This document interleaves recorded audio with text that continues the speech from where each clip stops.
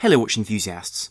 Now I'm very often asked about the pros and cons of various different watch finishes, and more specifically of watch surface treatments. And these come in the form of PVD finishes, gold finishes, as well as a variety of different strengthening and hardening processes undertaken by certain technical brands. And so today I'd like to talk about these finishes as a complete video, and talk about the most common versions on the market and the ones which you will most often come across. I'd also like to provide you with the pros and cons about these, because it's true, it's worthwhile knowing these aspects, especially when spending a few £1000s especially on a very high-end luxury watch with one of these finishes. It is important to know the pros and cons of these, and indeed the ramifications of how they will age over time.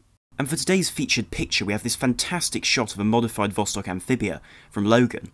And this is a great looking piece with that steel case and PVD bezel, as well as a white dial which is fairly rare for an Amphibia. As well as that, we have the curiosity of the history of the Amphibia being born from the Soviet Union's need for a dive watch, and as a result it has a compressor case, where the case back actually becomes tighter under pressure, which are all areas which are very interesting about the Amphibia. But for those who don't know, do join the Watch Guys, which is my watch group on Snups. And Snups is a social media platform for sharing pictures of your collections and interests, and on the group you can discuss matters of horology with myself and indeed other enthusiasts, and ask any questions which I'll be more than happy to answer personally. And so to really get the most out of the channel, do follow the link down below and join the group to be able to enjoy all these additional features. Now the first sort of finishing I'd like to talk about is probably the most common, and this is electroplating, and this is a manner which is often used to plate metals with other metals such as gold. And this is a process which has been used since really the 1840s in terms of applying gold to the surface of other metals. But it's become more and more prevalent as wristwatches in gold were more and more sought after throughout the 20th century. And so this is most likely the way a lot of gold-plated watches have been coated, especially vintage timepieces. And there are a few provisos to this which I will talk about in due course, but this is the most common. And this is done effectively by producing a salt solution of the desired plating metal and then using electrolysis to bond that metal to the surface of a pre-prepared watch case. And the watch is pre-prepared using copper and then nickel beforehand to reduce tarnishing, and also in order to be able to strengthen and increase the bonds of that surface layer to the rest of the case. And the thickness of this layer, which is actually chemically bonded to the surface of the material, is between 1 and 2.5 microns thick. And this is remarkably thin by comparison to other finishes, and is in fact one of the very, very thinnest of coatings. And this means that over time this is very susceptible to wear, and so as a result a lot of vintage watches with gold-plated cases are seen with areas where the base metal underneath is visible. And often the problem with this is that the base metal beneath is it will be very prone to reactivity and reactions, and so as a result that's why you see on a lot of gold-plated watches you see a steel case back, because against the wrist you can have allergic reactions to the base metal underneath, which are unpleasant and irritating, bearing in mind the fact that that these watches are sold as pieces to be worn regularly. And electroplating doesn't have to take place onto a base metal. It can sometimes be the case on something like vermeil, which is what Cartier do, which is where they plate a sterling silver base with a gold coating, and that comes to about 2.5 microns on their cases, but nonetheless is still a very thin finish, and does often define the value of a watch. As you can imagine, the price of a solid gold case and a gold plating are two very different things. Then we have gold filling. Now, gold-filled cases have a much thicker layer of gold, which is usually 10 or 14 karat gold, and is usually applied in significantly greater layers to a base metal or sometimes steel case. And this isn't really seen on a lot of modern watches. It's more often seen on vintage timepieces as a higher quality option to a simple gold-plated case. And so as a result, these often have less wear on them, and actually little dents and dings won't go straight through the layer, but often deform it, which means that it will behave and perform much more similarly to a solid material, rather than the very brittle and easily scraped off surface that gold plating provides. Now the gold used for these particular processes are usually 10 and 14 karat golds, and are usually seen in yellow gold simply because these are older styles of watches, and rose gold, especially in the sort of ranges of watches that you would see these watches having the process of gold filling, wouldn't be in the price range for something like red gold or pink gold. And so as a result one often sees a lot of yellow gold Omega Seamasters from the past, which are gold filled, in order to give them that luster which steel simply wouldn't normally have. The final process in terms of a traditional gold application process is gold capping. And a gold-capped case is something rather peculiar, because it offers the low price of gold plating, or thereabouts, with the lustre and the feeling of solid gold. Because this is something which isn't done anymore, really, and I think this is a shame. Because with gold capping, you actually melt about a 0.3mm layer of solid gold to the surface of a steel case, and this is always done on a steel case just because of the expense of putting that gold on would be too much to justify using a base metal case. And so as a result, you see a lot of watches, especially vintage Omegas, because this is a particularly prevalent manner of producing them, especially in the 1950s and 60s, where a layer of gold is applied to the top of the lugs and also the mid case, but isn't applied to the case back or back of the lugs. And that's a good way of telling whether a watch is gold capped or not. And this is usually 18 karat gold, which is actually melted to the surface of the steel, rather than being chemically bonded.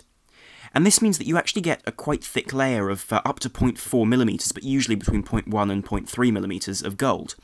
And this means that really, if you were to remove this, you would have removed so much case that even if it were a steel watch, you would have disfigured the case permanently. So in many ways, it's far less easy to damage this finishing than other plated processes. And so this finish, though when polish will wear off, is significantly more durable if you're buying a vintage watch with this sort of finishing, or indeed if you simply own a watch like this and want to know how to treat it.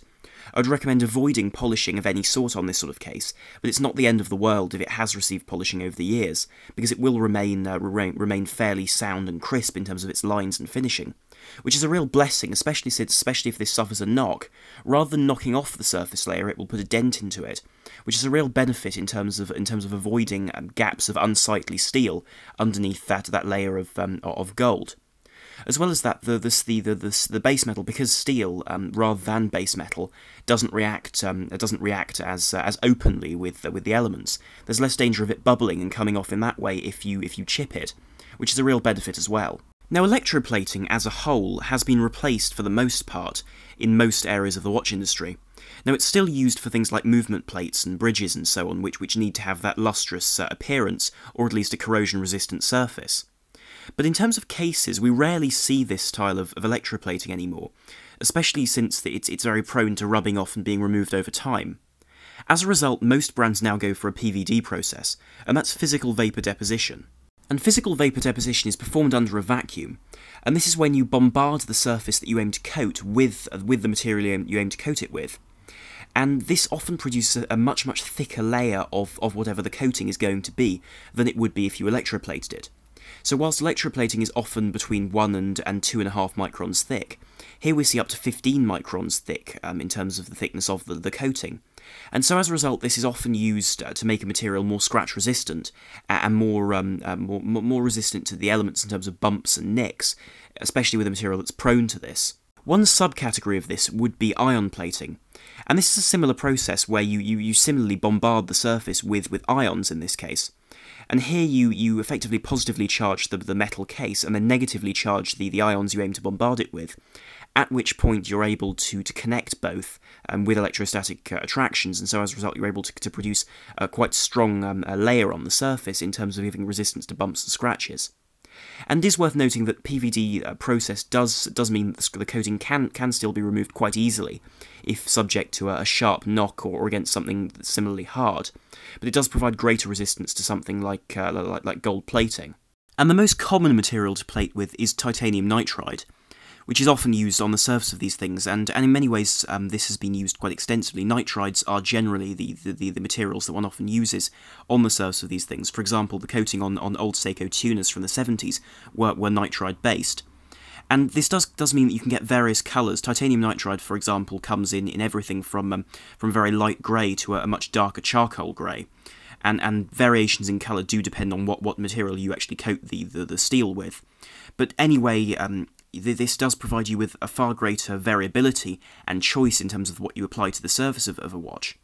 Additionally, this has replaced gold plating in terms of electroplating almost entirely, because this is cheaper to perform, and also the materials you can apply are generally going to stay there much longer, and you can control their colour much more easily. And similarly, of course, the durability is so much greater than simply applying gold, bearing in mind that gold is a very soft metal, is simply remarkable. And so as a result, a lot of gold-plated watches don't exist anymore. For example, gold-plated watches in the £1,000 to £2,000 mark are surprisingly rare these days by comparison to watches in the past.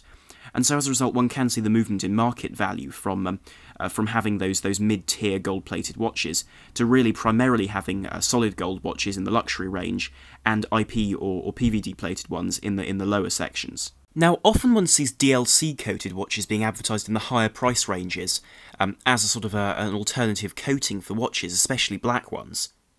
And this is fundamentally a PVD process. DLC has been referred to more as the paint applied rather than the process.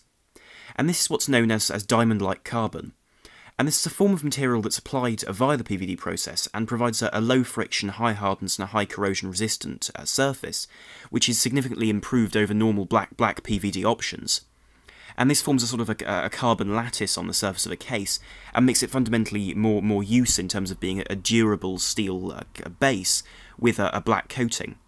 And it is worth noting that there are a lot of brands that allow you to have these coatings reapplied, such as, for example, Breitling, who produce a lot of DLC watches, and will more than happily reapply it for a significant fee, but will still do it if it does wear off over time. Now, PVD materials do have one common flaw, though. They do often suffer from what's often referred to as eggshell problems. And that's when the outer surface cracks because the layer beneath it, under impact, is softer. And so as a result, if you bump a watch, the steel underneath will deform, and the harder PVD coating on the surface won't, thus causing a cracking effect. And so as a result, several brands have tried to counter this, notably Zinn, who, by using their tegmented cases, which is fundamentally a steel which is hardened to 1200 Vickers, and this is a surface coating, but it's not a surface coating in that it's not a surface coating where there's a defined layer.